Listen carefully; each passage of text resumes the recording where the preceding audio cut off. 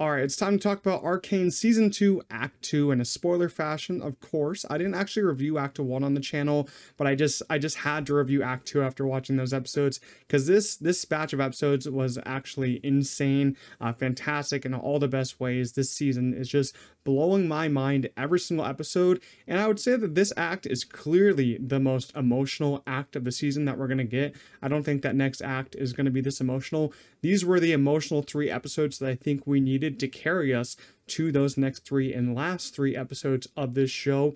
And at times I actually thought it was more intense, and these are the most character driven episodes that we've got, them more than the last act, I would say. I don't want to say that this act is better than the first act yet.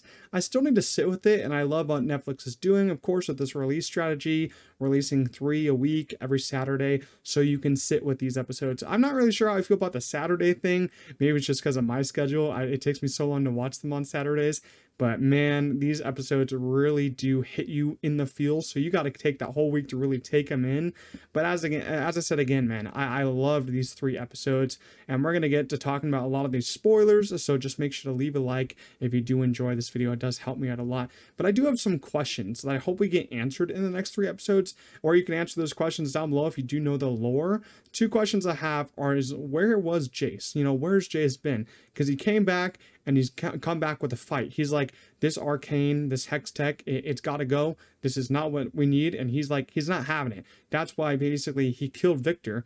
Actually, I'm not really sure if he killed Victor. You know, he shot him with that little hammer rifle that he has, the hammer explosive thing. That's actually really cool.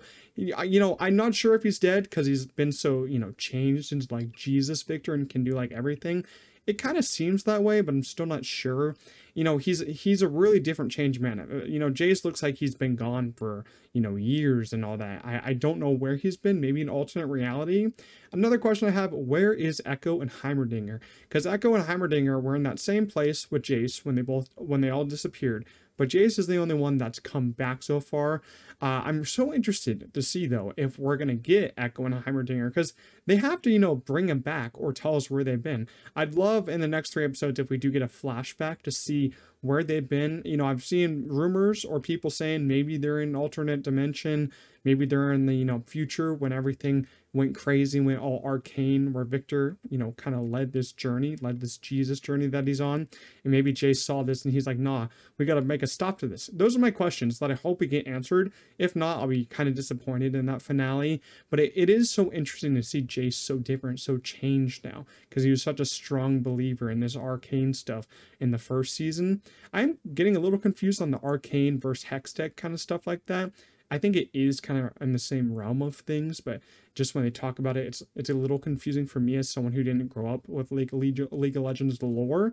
But those are the questions that I do want answered. Now we can get to my thoughts on some of the characters in this show. And I really do think that it was sad, you know, the last episode of this act. So sad, man. They were about to fix, you know, almost fix Vander, you know, Vander slash, you know, Warwick. He's the Beast and Vander in the same body because Singe, you know, did that all to him, try to fix things. And, you know, he's dead now. Vander is basically dead. Warwick is dead because Isha basically killed him, but killed herself in the process. That's such a sad death, man. Isha was such a little, you know, ray of sunshine in a way. She was so cute too. And, you know, Jinx became like a parent in that sense, because Isha was like Jinx Jr. in a way. They had such a fun relationship. I love them playing with their little robot things in the first episode of this act. It was such a cute instance, man. And, you know, Isha's always had Jinx's back. They've always had each other's back. You know, when they first saw each other, Jinx was doing the finger guns, and then Isha did the finger guns when she died. It was such a sad ending for them.